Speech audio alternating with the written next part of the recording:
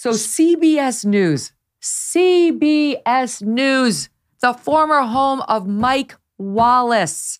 I mean, this is a guy I completely admire, not exactly as a family man, but as a professional. Ed Bradley, they used to call it Murderer's Row on 60 Minutes because they were just so fearless. They would go confront the Ayatollah, confront the head of the KKK.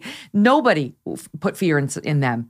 CBS News on Friday said, in light of the uncertainty around Twitter, and out of an abundance of caution, CBS News is pausing its activity on the social media site as it continues to monitor the platform.